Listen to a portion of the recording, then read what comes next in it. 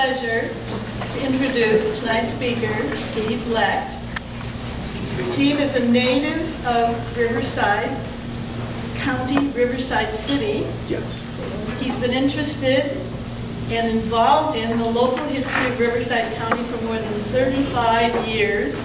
He's written books on various topics related to Riverside County history, including Along the Old Roads, a history of the portion of Southern California that became Riverside County.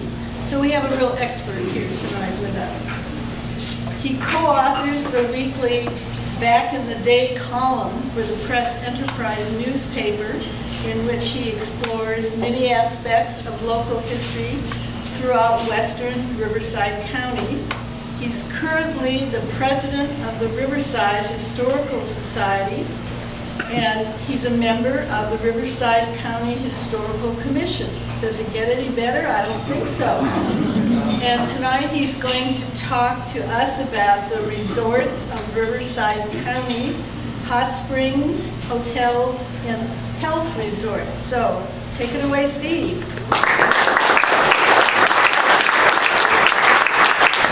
Thank you. Okay.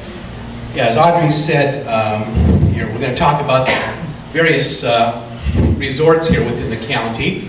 I started collecting stuff on Riverside County many years ago. I've got about 5,700 or so vintage postcards throughout the county, and that's what you're going to be seeing tonight here. When I did one book on Riverside, they asked me to do another one, and so I pulled out all the things that I could on the various resorts. You got to understand here, Riverside County was very much part of the resort movement in the later 1800s and 1900s. We had all kinds of different places there, and so as people were coming out here either for health, climate, recreation, what have you, we were very much a part of that. So what exactly are we meaning when we say resorts? Well, there's three different types here. There are the hotels, and at this time there are a number of people who are coming out here to winter. Then the snowbirds we call today, back then they were coming out here to winter. Nowadays they drive RVs. Back then they came out to various large-scale hotels and spent the winter out here. We also have sanitariums there because this climate was thought to be very helpful for many people, especially people with lung problems, in an era when TB and asthma and bronchitis and the like were rampant. And before antibiotics, when the doctor could simply tell you, just move west, move to an arid climate. That was about it. The other one, of course, are the springs, both hot springs and cold springs that brought people here because of the health improvements that they thought were coming from these. So just to give you a slight background here, most of our hot springs, most of the hotels and sanitariums are scattered throughout the county. The hot springs, of course, are listed, generally speaking, on our mini faults. We've got three different fault systems here. The Elsinore Fault here on the far left with Glen Ivy, Elsinore, and Murrieta Hot Springs. The San Jacinto Fault here in the center with Eden, Gilman, and Saboba. And then the San Andreas Fault system. Here, of course, is Desert Hot Springs, Island Springs, and then Palm Springs in here. Yeah. So you notice these things are right along these fault lines. That's where you get the hot and or cold springs there. So let's just start in going basically west to east, as you would read. Here in Riverside, probably the biggest and one of the best known ones, of course, is the Mission Inn, which started just as a small hotel, adobe hotel that Frank Miller decided when Riverside needed its grand hotel, he would build it, and he did it, and basically made it look like a mission because that's what was popular at the time. And he didn't care if you thought it was a mission or not, and people still do. When we take people through, I've been a docent there for 25 years, we always mention this was not a mission, it's just always a hotel, and there's literally somebody on every tour that goes, oh, really? I thought it was a mission. Okay, well, if you want to see a mission, go about 50 miles west into San Gabriel. That's the closest one here. But anyway, the Mission Inn played host to many, many, many people, very wealthy, famous, etc. We built the arches out front there a little bit later because Mr. Miller didn't think the building looked mission enough. So we put the Arched Arcade out there that's still there in a revamped format then. And of course, a Grand Hotel of this type, and not just the Mission Inn, but most of the Grand Hotels here in Southern California always had a courtyard. And you think about it, when you come out here to enjoy the climate, you can't do that indoors. You do that out in a courtyard. So when you see a Grand Hotel here, they're going to have a courtyard. Think of the Huntington, think of the Del Coronado, and of course the Mission Inn. You think of a Grand Hotel in Boston, it's curb face to curb face, because you can only enjoy the climate for about a week or two back there. But here, when we do it for several months, you can sit outside there. So that's one of the aspects of these. And you see the folks out here in their finery, sitting out here, including our Teddy Roosevelt wannabe right here. Then it was quite a thing to dress up that way sometimes. The inn was a very homey style of hotel. It was not a very fancy grand hotel with the marble floors and the Roman columns and all that. Frank Miller did not believe in that. He wanted something to, he wanted people to be able to feel at home. And his slogan was, "You cannot be both grand and comfortable." And so that was his trademark. And he'd have things for them to do in the music room because he'd like to get all the guests together. So they'd have anything, Sunday service sing-alongs, recitals, pageants, what have you, in here. Because of course, when people are coming out here for several months at a time, they don't just sit. They want to do stuff. They want to be entertained, and that's what part of the Grand Hotel experience was, no matter which one you went to. Yeah. But of course, there were also excursions. And this is Huntington Drive going up Mount Rubidoux, there, which is still there today. I don't know if you can see it. This back car has a rain cross right on that grill, right there. That is definitely one of Frank Miller's touring cars. He owned 80% of the automobiles in Riverside County in 1907. And they were all these massive Stearns automobiles here that took people either up Mount Rubidoux or out Magnolia Avenue, Victoria Avenue, what have you, because it was kind of a big thing to be able to ride in an automobile back then. Our other big one in Riverside was the Anchorage Park Inn. This was started by Ebenezer Brown, one of the founders of Riverside. If you know Riverside, basically the interchange of 60 and 91, just to the southeast, that's where this was. Here for many years until it burned in the early 30s. Funny how these things burned in the Depression and all that. So, and the canal went right through. This was a very popular type of postcard. And I should kind of diverge right now and say, you know, these postcards are not just a photographic reminiscent of a place. These are also advertisements, okay? Because remember, this is one of your main forms of communication back then. And these things are being sent from here, out west, to back east. And this is a way that you get to people out here and entice them by sending them photographs then. If you invest, and of course most of your investments are local at this time, so you're investing in a town, the way you make your investment grow is to get other people to come out and invest in that town too. No matter what town you're in, especially here in Southern California, we're all in competition with one another. Yeah. So you make postcards like this. Oh my goodness, you know, we're just going out to the desert. We're never going to go to Riverside. Well, look, we've got a canal right here. That's our irrigation canal, right on the grounds of the Anchorage. Yeah. So it's a way of telling people. Because, you know, most of the people back east at this time thought pretty much everything west of the Rockies was just an arid desert. And so we had to be able to entice them out. Okay, Norco Corona area, our big one out here is the Norconian Resort. That building is still there.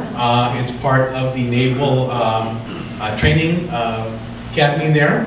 But this was started by Rex Clark when he started drilling for a well and found mineral water and decided he would start up a resort. Well, luckily for him, he opened it in February of 1929. And so, of course, it made almost no money throughout its about 7 or 8 year life until it was closed. But it's a very, very nice building. It's in very good shape for the most part. A lot of artwork in there. A lot of celebrities are there. The 1932 Olympic swimming tryouts were there too. A lot of different things. Unfortunately, it's in fair shape now. We're trying to get it restored, but we don't know how that's going to do. But unfortunately, good old Rex Clark kind of lost his shirt on this one, but it's a beautiful building. And there's been a show, one of Hugh Hauser's shows we've done there, kind of give you an idea of the inside of it there. When we head down south in the Temescal Canyon, we have the Glen Ivy Hot Springs there. Probably our longest hot springs resort in use in the county. Don't quote me on that, but it's probably about the longest used one. Goes back at least to the 1860 or so as the Temescal Hot Springs. Then it became Temescal Hot Springs, and when W.G. Steers took it over, there was another group that owned it, the Teens, and then finally in about 1938, a Danish immigrant named Axel Springborg bought it and really kind of popularized it at this point. This is still there. You can still go to Glen Ivy Hot Springs. A lot of the old buildings are actually still there. I was impressed. I had heard everything had been torn out and everything was new, and then the current administrator of it gave me a tour, and virtually everything's still there. And this is the main building. Then you typically have a main building that offered like a hotel type of service. Then you'd have bathhouses and maybe cottages off to the side of it. This is the inside. This is going to make you archaeologists kind of cringe, but you know, when you start excavating for buildings and you find the Indian artifacts, in this case we just kind of put them into the rockwork in the chimney there. This is still there, by the way. You can still see the manos and matatis and some of the pottery and stuff like that. Then, instead of excavating it and marking it and all that, they just kind of tossed it aside and used it as part of the brickwork. Then. And true to form, of course, when you have a springs, you have to have a pool, or a plunge as they were known back then. This was something that was very, very unique at the time. We didn't have a lot of these in the backyards, so you went to places like Glen Ivy or other hot springs places to go swimming. And this is a shot from probably the early to mid-30s or so with it, and swimming was a big deal at this time, but you could only do it in a formal location like this. And then, of course, off to the back, we had Coldwater Canyon, because a lot of these resorts would offer you places to go hiking, get away from it, whatever you'd like to do, get back into nature.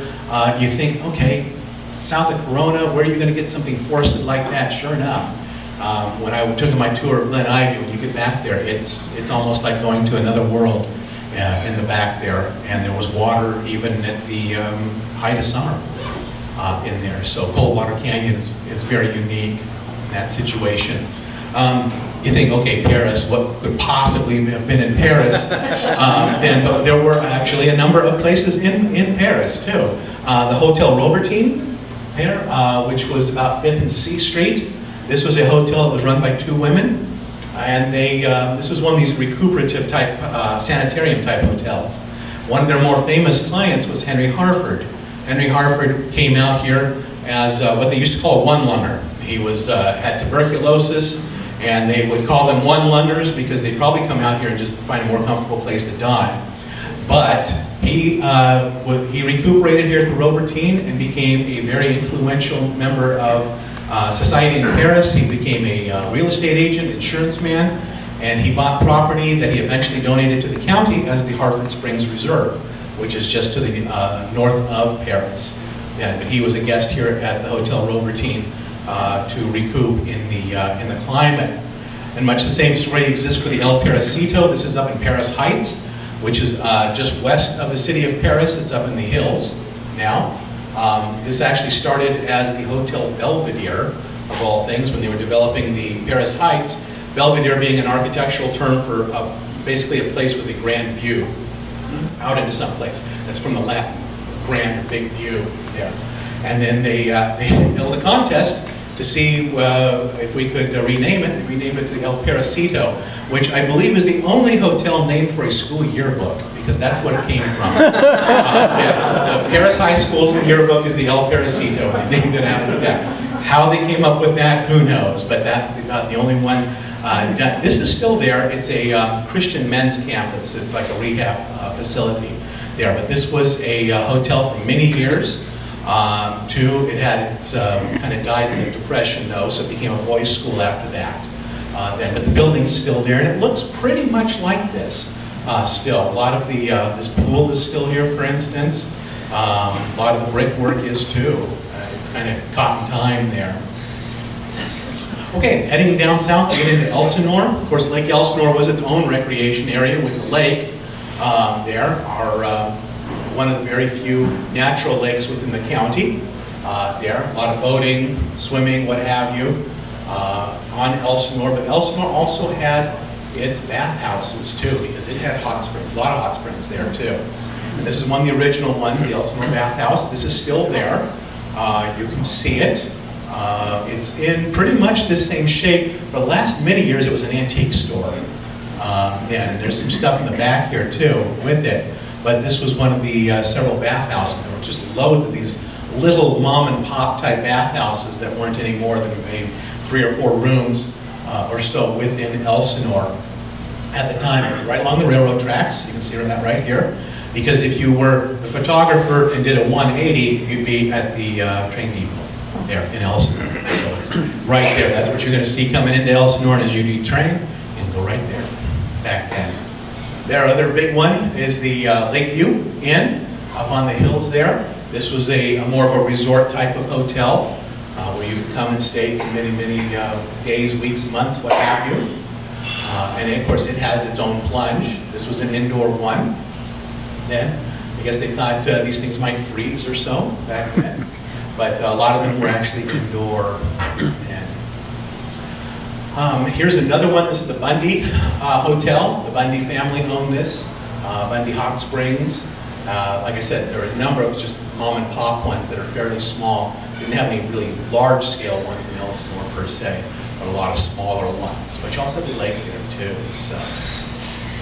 And then probably one of the larger ones is the Cleveland Country Club, which was a subscription club back in the 20s when it opened. And it was very famous for a number of years. It was actually there up until about 10 years ago when it burned. And they had to tear it all out then, unfortunately. But it was a country club right there on the lake. The lake would just be right to the right in the picture there. And of course, the title postcard on this was a Marietta Hot Springs, because this is also one of the earliest of the hot springs to be developed within Riverside County. The facility is still there, but it's not used as a hot springs. It's a Christian conference center now. But of course, you still can go along Marietta Hot Springs Road, etc. Interestingly enough, back in the 1860s, they started advertising this in San Diego. People would come up to take the waters. And for a while, you could actually send your laundry up there. There was a laundry that would use that water to do your clothes. So they put it on the train all the way up to Marietta Hot Springs and then come back to San Diego and you'd have your laundry done there. So throughout the later 1800s, you know, it was kind of that way and a few people. But in 1904, Fritz Gunter purchased it and really made the Hot Springs Resort that it was really known for. And that's where this postcard comes from. Too. We had all kinds of different facilities here and at other ones. This is a very typical camping type of tent that you would see at a lot of these resorts. You'll see more of them too. These are just canvas sides on a wood frame, canvas top, wood bottom there. Again, your point is to be out in the climate, your point is to be in the air, taking it to recuperate. And so people would sleep like this. And of course, it was very popular for many years to sleep outdoors when the weather turned warmer in the spring and summer. Then you had sleeping porches in houses, even in hotels too. So while we might think this is maybe kind of on the odd side, this was very, very common at this time, 1900s, teens, 20s, around then. And here's a whole row of them. These appear to be about maybe tar paper shacks, basically. But anyways, these are some of the different types of facilities that you'd have. These things didn't rent for too much because the interest here was in coming for the climate and the waters, not so much for the luxurious facilities there. Although you could get those too, then if you wanted. Here's an overall view of the hot springs. That first one where the people were, that's that building right there. You got some of the wooden cottages here. Of course, if you took the same view today, that'd all be houses there in the freeway going through it, etc. But that was the panoramic view here of Marietta. Yeah, you can just imagine how out of the way these places were at the time. I mean, when you were coming to some of these places, you were kind of going out in the sticks. Nowadays, we think of all the building and all the stuff that's around them, but some of these, you might have thought you were going to fall off the end of the earth when you were getting there. Here's one of the mini springs that popped up there, and this is what people were really advertising, was this spring water. That whether it was pure, whether it was mineralized, whether it was hot, whether it was cold. When you look at the tracts that they used to give out to people, there a lot of times they had this huge table of just mineral contents of what was in the water that would make anybody but a chemist go blind just looking at it. But that's what people looked at, and to see if they had whatever you wanted or needed for your arthritis or your gout or what have you. And so people would come in, you see they're just dipping the ladles in there to drink. Needless to say, this is before health regulations. And these ladles would have been just hanging here off the side, maybe, and you just drink from it. There are no disposable cups, nothing like that. So you just imagine what the health department have to say about that today. But it didn't kill these people. That's the interesting part. None of these, or most of these people did not die of that, drinking that. So here's the sulfur water plunge. Again, not unlike that one at Lake UN. Then, so you can go in and swim there. But of course, Murrieta was a much bigger facility, so it had a dance floor, it had a band. Then for when you stayed here for a week or two or what have you, you could go dancing in the evening if you weren't enjoying the waters or the climate or what have you. Then, and they had games, croquet, tennis, all kinds of different things. Just different activities, because these were basically touted as health resorts. And so you'd have to have all kinds of activities, whether it was hiking or games or whatever there. And of course it had excursions, not unlike the Mission Inn there, where they would, this is basically just a truck that they slapped some seats on, and they would take that around and show you all kinds of different things. There were archaeological exhibits around Murrieta Hot Springs that they take you to, or just to go out and see the area. Who knows, you might run into some real estate hucksters trying to sell you land, too. That was very popular to do, needless to say. So anyways, this was kind of an all-in-one type of experience that a lot of these places offered. And we think, what would we do on vacation nowadays? This was your vacation for a lot of times. If you got a week or two off, maybe you go to one of the hot springs resorts or so and just kind of relax. Yeah. Moving on up to Beaumont. Beaumont had one of the largest hotels in the entire county when it started. A lot of people don't realize that. In fact, it was laid out, it was the largest city in the county when it was laid out. Not that they sold any of that land, but it was the largest one on the maps there. And this was the Hotel Beaumont originally, which later became the Hotel Edinburgh. And this was where the El Rancho is, basically at 6th and Beaumont Avenue. And this was their main hotel. This grew up in the 1880s, in the boom of the 1880s. The railroads had come through here, there are land speculators. Beaumont is laid out, just hundreds of lots with this massive hotel. Every town had to have a hotel because you've got to have some place for people who are going to purchase your land to stay. So this was it. It advertised 200 feet of sleeping porches there. That's a massive amount. And it was there until about 1907 when it burned down. By then, Beaumont was in arrears, and it wasn't sold again until about 1912 or so. But Beaumont had that, and just north of it, on the land that was originally owned by Isaac Smith, one of the very first settlers in the county, is the Highland Home. This was the Smith Ranch. He sold it to the Hirsch brothers, and they had a few springs on there, and so they developed what we know of as Highland Springs. They put this house on there. Give you an idea of the scale. Look at the people right here. Okay, this is a pretty big building. And this is their main hotel building. Of course, the springs were off to the side of it there. I believe this building was built about 1888. Then later it was replaced by this one, which unfortunately burned a few years ago, if I'm not mistaken, back in the 80s or so. But for the most part, most of Highland Springs, the original resort, is still there from the teens, 20s, and 30s. And you can see how it offered, here's your mineral baths there. Here's the pool. That pool and this building are still there, etc. You can get mud baths there. All kinds of different things are here at Highland Springs. And of course, there's the pool, the shot of it. Like I said, that building is still there too. So a lot of different places that are coming up here. This is kind of a cutesy little postcard of all the different things you can do there. You can see the ping pong and the volleyball and the massage and the chess and stuff like that. But this was popular through, well, even through the 60s or so. It's still open. It's not it is a resort to a certain degree. It's not a hot springs resort, but you can actually stay in some of the old cottages, and we're going to be having the County History Symposium there in March too, so it has rental facilities in it. Banning, right next door, was actually touted for many years as a health city. And Dr. John King, whose name appears down here, he had built this sanitarium on between 2nd and 3rd Street in Banning. He was a very influential physician, and he got on the bandwagon of touting Banning for its climate. Basically, that you got the dry desert air, but the cool mountain climate there. So if you didn't want to come to the desert and fry, but you didn't want to go someplace else and get cold, you could be in Banning. You had kind of the best of both worlds there.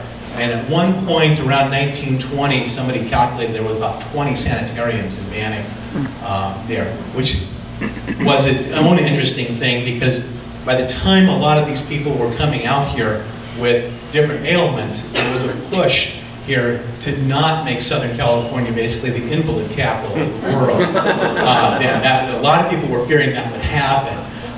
So there's another reason why they might be in Banning instead of closer to LA.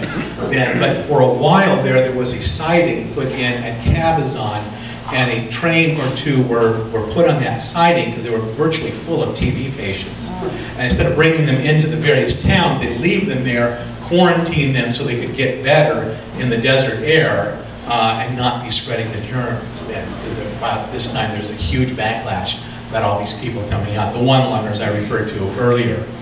But anyway, Dr. King's Sanitarium was here for many years, as was the Southern Sierra Sanitarium in Banning. This was only a few blocks away because Banning wasn't that big and they still had to house 20 sanitariums there. But various physicians and doctors, in quotes, would open these things and then have their practices there. I'm just delving into one here now. Dr. George Starr White, who claims to have diagnosed 50,000 patients in some very short term. I think I figured he would have had to see almost 14 patients a day for 50 years to get to the calculation that he did. But he was brought up on all kinds of charges, and he was really a character. He kind of looked like Mr. Clean with a goatee and like a Svengali type of person, but he had quite a bit of influence on people. He bought a place in Banning and opened it up called the Health Haven, and he's rather renowned today as a quack, but it drew all kinds of, like I said, doctors and doctors too, like this guy. But again, one of the 20 or so sanitariums that were in the Banning area. And of course, we had to have, Banning had to have its big hotel, and that was the San Gregonio Inn, which was actually originally the Hotel Banning, this portion right here. John Liversidge bought it and then added these cottages off to the side. It burned in 1930 and was replaced by this building, a much more Spanish-style building, which you may remember because it was there up until just a few years ago when the city of Banning tore it down. Then, but this was the inn and cafe. There were rooms back here that you could stay in there. Another one was the Hotel Banning, not to be confused with the other one, but this was done by the Woodward family. It's still there. Actually, it's been renovated, and they've got apartment rentals in here now. The building's still there. And again, it was touting the real home for the traveler. Hotel Banning. It was touting that dry desert air and cool mountain climate too. So, and it did apparently pretty well also. Getting down into the San Jacinto Valley, we've got lots of these hot springs places here. The three big ones, of course, were Eden Hot Springs. This is the northernmost one here. And in fact, for a while, Eden was an actual location on the map there. You can see some of the remnants of it if you go in and don't mind people shooting. But there are the buildings that were built beyond these. These are the early ones.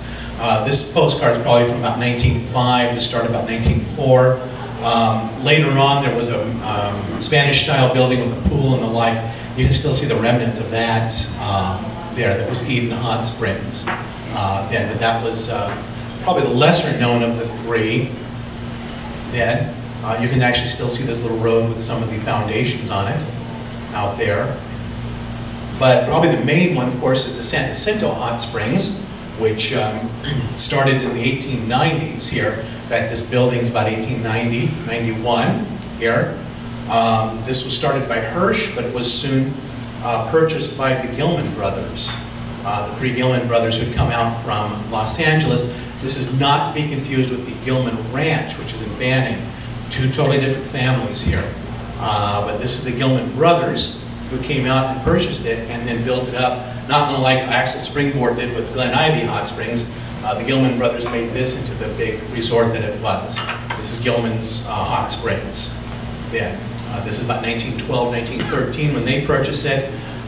Family members still had it in 1978 when it was sold to the Church of Scientology, and this is that large Scientology place that's there on the 79, excuse me. But of course, Gilman, they had their springs here. This is almost that exact same shot at Marietta Hot Springs. People gathered around with their communal ladles by the spring. They're drinking the water, very typical of this time here. But Gilman had a cafeteria. It had really kind of A1 facilities here. So you'll like our food and service. And of course, they had the tennis courts in the buildings. This is the bathhouse back here. And some of the cottages. I don't know if a lot of these things still exist. I've not been all that courageous to go there then to see, but from what I understand, there are a number of things from the old Gilman Springs that are still there. And of course, you can take a little excursion about a half-mile away to Massacre Canyon and see the falls. If you haven't been here, this is a great little hike in about maybe, I don't know, half mile, 3/4 of a mile to see these falls here at Massacre Canyon.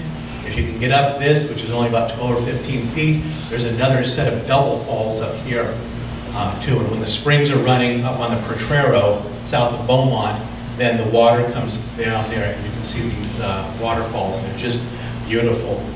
Then for, like I said, probably about a half to 3/4 mile hike. It's on very even ground there. It's not like they're scrambling up rocks and stuff like that. But anyway, there are lots of excursions would go up there to see them and other places too. Because again, people are coming out for several days or weeks then.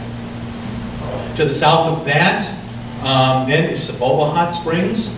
This is Colonel Ritchie's development. He bought, of course, the former hot springs, which really weren't all that big, and he converted it into Saboba Hot Springs. This is the main bathhouse here. Then, this, of course, was burned many years ago. But here's the Ramada, where you can be outside, of course, enjoying the climate. Then, and in the 20s, when Ritchie sold out to John Althouse built an Indian village. And you can still see a lot of these, actually. I've loved to venture into them sometime. But these were all little Indian-styled cottages that you could rent. And they were all named for various Indian groups. There was the Shasta, the Yuma, and the Apache, and things like that. But when the San Jacinto Valley really went into Indian culture because of Ramona, he kind of glommed onto that and built the Indian village here. And of course, up on the hill, this overlooks the entire San Jacinto Valley. So you get kind of one of those great views of the entire valley while you're taking in that modified or made up culture there. There's one of them up close. Two great pictures that we have in the collection of the San Jacinto Museum of people at these. But the main place in San Jacinto was the Farmer House. The Farmer family owned this back in the 1880s. Through the early 1900s when they sold it to the Vosbergs. And this is the Hotel Vosberg. The building is still there, but it's been so heavily redone as to almost not be the original. But the Hotel Vosberg was the main hotel in San Jacinto for many years here. And similarly in Hemet, the Hotel Hemet was. Actually started as the Hotel Mayberry. Edward Mayberry was one of the founders of Hemet, so he named the hotel after himself, but that soon got changed to the Hotel Hemet. And this was a very Victorian-looking building, right at the southeast corner of Florida and State there. It burned in about 1917 and was replaced about 10 years later by the Hotel Alessandro. This going with that whole Indian and Ramona theme, because of course who's the hero of Ramona but Alessandro. And so they do it in a very Indian style, Pueblo style architecture, and then name it Hotel Alessandro, and note that it's in romantic Ramona land too. So you're right there or rather close to the Ramona Bowl. So if you're coming out for that, then you can stay in the Hotel Alessandro, of course. And we move up to the San Jacinto Mountains here. Once we got a good road up in the San Jacinto Mountains, a number of people came up here, up to the San Jacinto Mountains, escaping the heat in the summer. So that became more of a summer resort as opposed to most of the rest of these became more winter resorts here. This is an early shot of the Hemet Idlewild Road, because that was the main one. One of the big ones up there, at least for a very, very few years, was the Idlewild Sanitarium. This was built by Dr. Walter Lindley. He was one of the founding members of the USC Med School. But he was one of these passionate boosters of just about anything anybody would pay him to do. He would go around and just tout the beauty and the climate of just about any place that, again, would offer him money. He's got tracks on Indio, he's got tracks on LA, he's got tracks on everything. And he and some investors built this in 1903. Well, they didn't figure on it being cold up there, I guess, because he didn't have a lot of success healing people. And in fact, the newspaper mentioned that he would bring his patients up in wagons and down in boxes. And so, needless to say, the sanitarium closed about 2 years later, and then for some reason it burned the next year. I'm not saying anything here, but I'm sure maybe Dr. Lindley's pipe lighter had something to do with that. But anyway, on that ground later on, the Idlewild Inn was built. It was originally known as the Bungalow, but then the Idlewild Inn here was constructed, and this became one of the larger resort hotels up there in the San Jacinto Mountains. And of course, they had other resorts. They're mainly camping resorts. This is Idlewild Pines, and of course, you see the cabins, not unlike what you saw there at Marietta Hot Springs. These types of things, but of course these would be open in the summer. Then they'd probably open around May or June through about September, October. Then of course the big excursion there was to go to the top of San Jacinto Peak. And of course by then, at this time you're going by horse, and you're probably going for 2 or 3 days. Then Keene Camp was another one. In fact, Keene Camp became sort of the a place named just south of Idlewild there for a long time. Keene Camp would later kind of morph into Mountain Center today, but this was the development of John and Mary Keene, who owned the hotel down in Val Vista. Again, they had that one and this one too. So Keene Camp was there, and again, it would be open in the summers too. Keene Camp eventually kind of morphed into Tockwitz Lodge there. And if you know the area, you may know the Living Free Animal Sanctuary that's right off of the 74, right at the split there. Yep. That's this property here. In fact, when you go to the Living Free Animal Sanctuary, a lot of these buildings are still there from the Tockwitz Lodge and Keene Camp era. And of course, the big thing to do for excursion-wise, besides going to the San Jacinto Peak, was to go see the engineering marvel that was the Hemet Dam. And this was the damming of the Hemet Valley to create the lake, which then offered irrigation water to Hemet down below. And that was a popular excursion for many, as it still is. And now we get into Coachella Valley too. Of course, one of the first big ones being Palm Springs. There's the Palm Canyon Drive there. This had numerous different places. This is where people would come to be seen, too. This is where your Hollywood set would come out to go to the various hotels or what have you in Palm Springs to escape to the desert. Of course, what really started it was the springs there at the Agua Caliente which is what the original name of it is when you go way, way back. This is the bathhouse. This is basically where that spa, hotel, and casino is. That's it in the earliest days. It's got a little bigger. Yeah, it got a little bigger then. But that's the original portion of it. Then all kinds of different things in travel journals and the like that would tell of people diving in here and being shot up by the action of the water there. A couple of people said it would be almost impossible to drown in there because you couldn't stay under long enough. And it would be kind of interesting to do that. Of course, they're long gone then.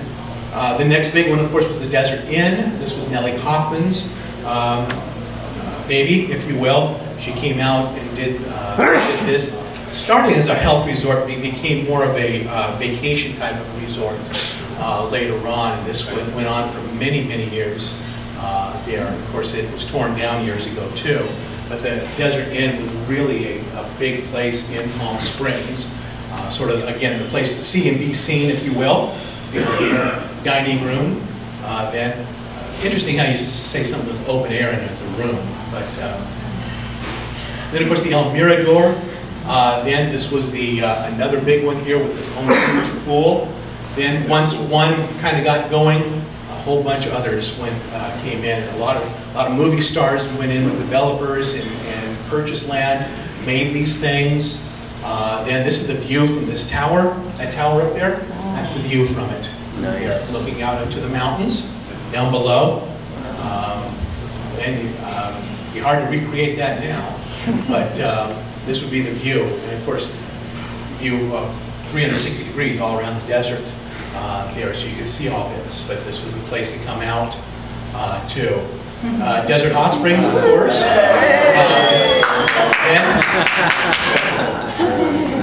Of course, Lawrence Coffee, started doing the subdivisions in the 30s. Opened this bathhouse in 1941. Then it kept it going for many, many years. And could never figure out why he never used his real name, but I found it was Lawrence. Not that that's embarrassing or anything like that. Usually when people go by just simply their initials, they've got some really weird name. It's just Lawrence. So, but anyway, the Desert Hot Springs bathhouse there, and of course to the south is the La Quinta Hotel.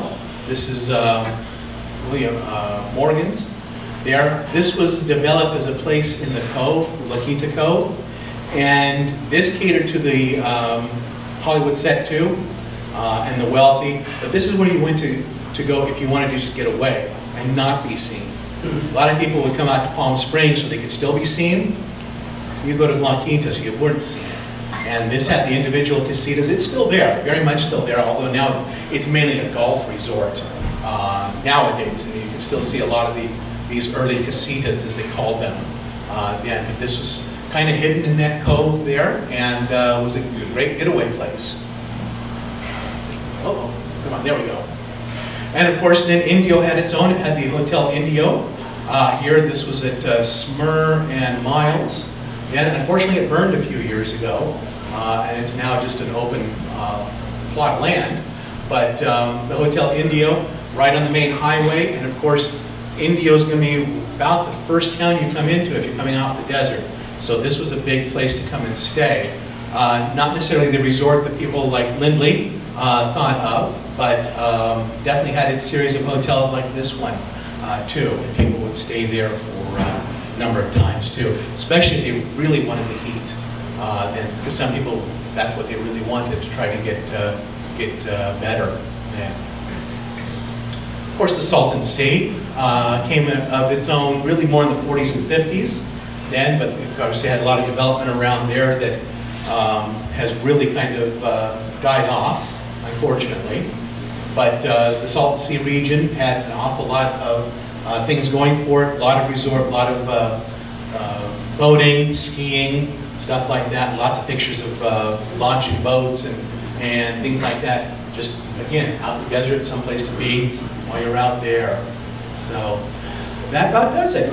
Wow. So, anyway, does anybody have any questions there? I know I went kind of quickly, but you know, that's about a 2-hour talk if not. So, You mentioned a lot of places that had hot springs. Obviously, in Desert Hot Springs, we're still very actively using our hot springs mineral resorts. Are there, which of the areas in Riverside County are still actively using their hot springs? Outside the Coachella Valley, pretty much Glen Ivy. Really? Yes. In the 30s, you had two things going on. First off, the farmers were pumping more and more water out of the ground.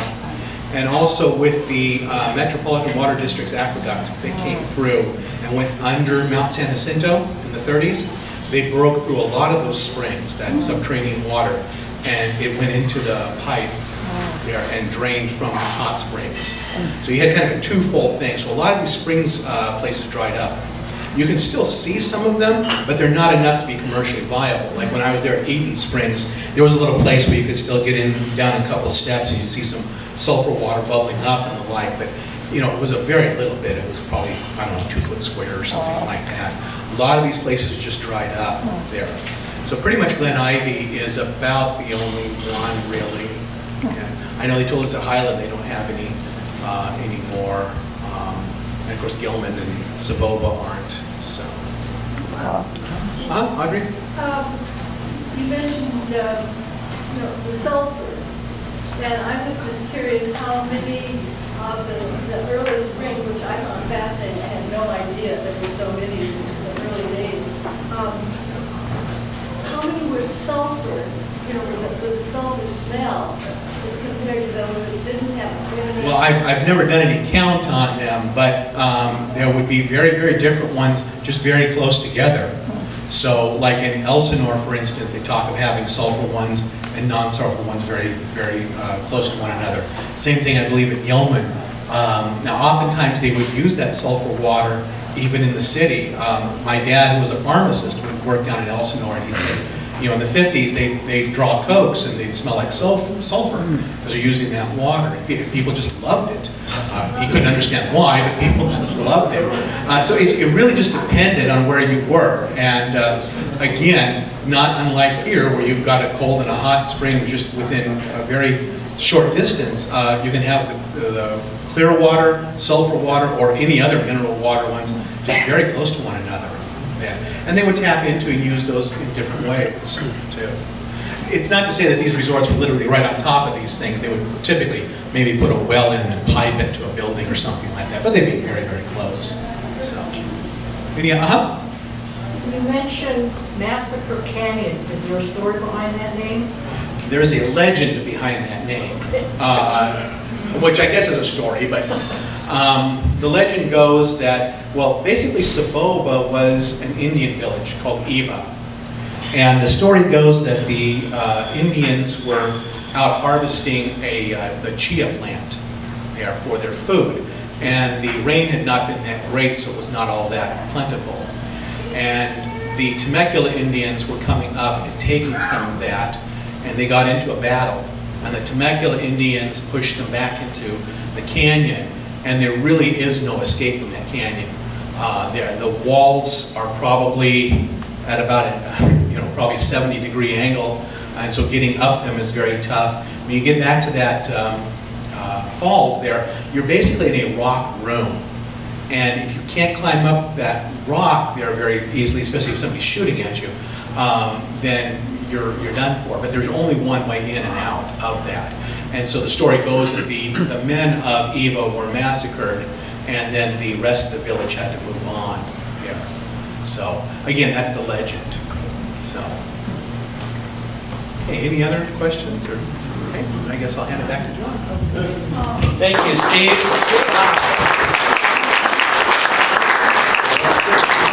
That was fantastic. And those old, all from old postcards and your history. We appreciate it ever so much.